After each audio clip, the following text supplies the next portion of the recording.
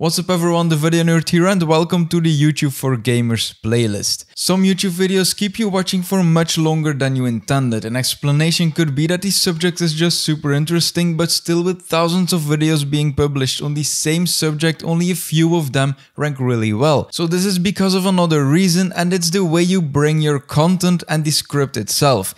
And since gaming tutorials are mostly about the voiceover instead of your on-camera presence, the script is hugely important.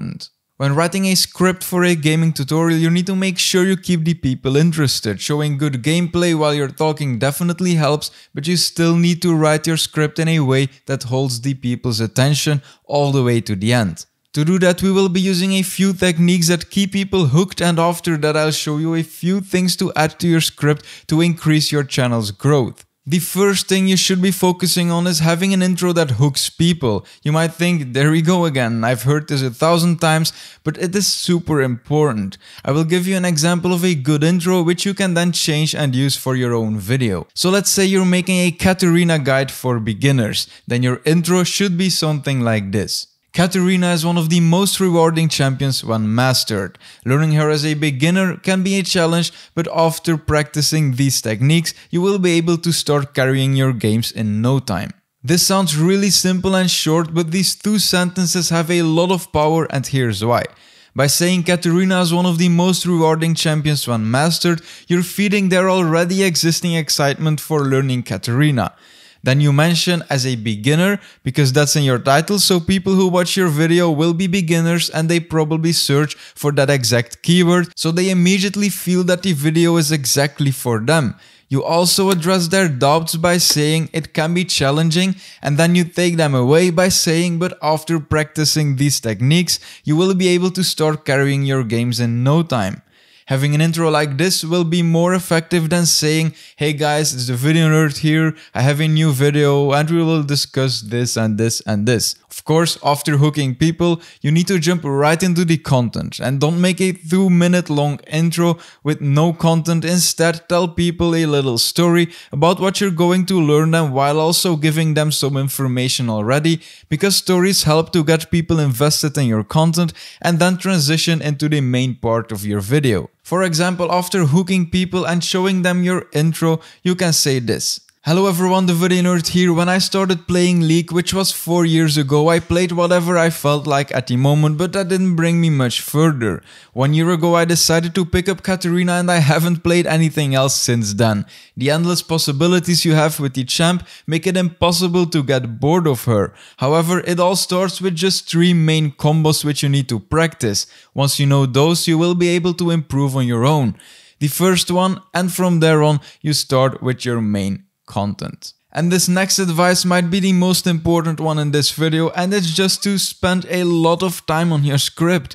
Take a look at gaming videos from YouTube channels like Pro Guides, Game League, Skillcapped, etc. They're all videos with gaming footage plus a scripted voiceover, and that's what works for gaming videos. When spending so much time on your script, you ensure that it's better than that of your competition, and that is what will keep people watching. Now I can understand that some of you don't even know how to spend a long time on a script because you would just like to talk about Katarina live while recording. So let me explain you these 7 steps you need to follow to make a good script. Step 1 is writing everything you want to say in the video down in points in a document. Then step 2 is watch at least 4 of the highest ranking guides on your subject on YouTube. Then step 3 is that if you hear something in the guides that you're watching that you didn't write down yourself, then you just added information to the document you already made. Step 4 is reordering all the information in your document in a logical way that will make it easy to follow for your viewers.